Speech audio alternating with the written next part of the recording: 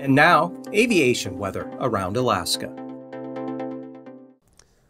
Wednesday mornings, flying graphic looking something like this. A lot of IFR here along the west coast and inland over the southwest interior all the way up to the western Alaska range down into Bristol Bay.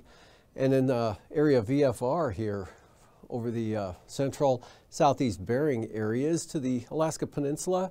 And then IFR and marginal VFR for the Aleutians. IFR and marginal VFR, Gulf of Alaska, North Gulf Coast into the northern Panhandle, as well as the eastern interior.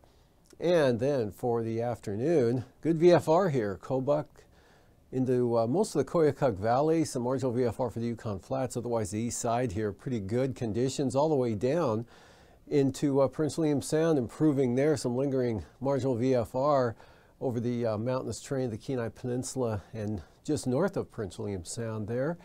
IFR for the northern and eastern Panhandle, marginal VFR for the coastal areas, the Gulf of Alaska up to the eastern North Gulf Coast.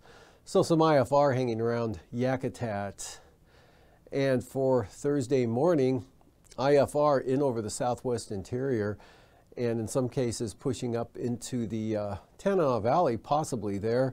Otherwise, south central Alaska, marginal VFR, Prince William Sound, though mostly VFR, southeast coast, IFR in the west, marginal VFR in the west, IFR to the east there, and northern interior out to the Arctic coast, VFR, and the Aleutians, not too bad, marginal VFR in areas with VFR in others.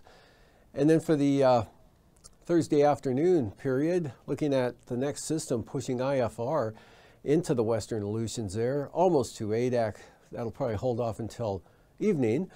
And marginal VFR for much of the Bering Sea, but again, Nunivak Island, northern Bering Sea, all the way up into the Chukchi Sea, good VFR. Northern part of the state from the Brooks Range, actually the Kobuk Valley here, and much of the mid-Yukon River Valley northward to the Arctic coast, VFR. VFR basically for south central Alaska, and the Panhandle mostly marginal VFR with the IFR now off to the southeast.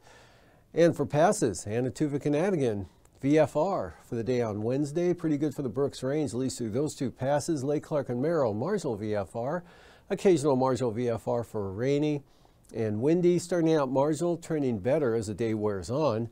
And for Isabel, VFR. Mintasta, same forecast, VFR. Tanita, VFR. Chilkoot and White, marginal to start, VFR hopefully to finish. And Portage Pass, marginal to VFR. Chilkoot and White, IFR.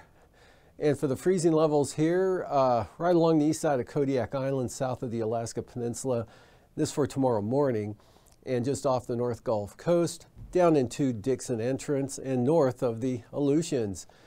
And for icing, a little bit of isolated moderate rime possible for Unalaska Island into the Alaska Peninsula. More so here over the lower Yukon River Valley areas to the Delta, and then some icing threats all the way into the western and northwest Alaska range here. And a better chance of some moderate rime icing here for the southeast coast from about Yakutat on down across toward Prince of Wales Island. And then for the jet stream here, we've got westerly flow, not all that strong. The main jet south, well south of the Gulf of Alaska and Aleutians. Also, the main jet here just coming onto the picture, just grazing the far western Aleutians, but the core of the jet off to the south there, up to 140 knots, 9,000 feet. Northerlies 40 knots, central Bering Sea between this low here over the southwest and higher pressure farther to the west there. That turns northeast at about 45 knots between these two centers there for the eastern Aleutians to Atka Island. Pretty light here over interior Alaska for 9,000 feet, and the Panhandle south to southwest at about 40 knots.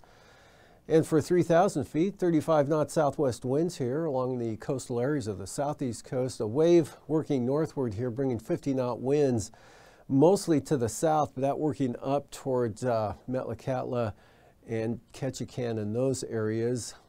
And out to the west here, not too bad. North to northeast winds, 30 knots through the Bering Sea, pick up to 50 knots there over the area from about Nikolsky to Atka Island.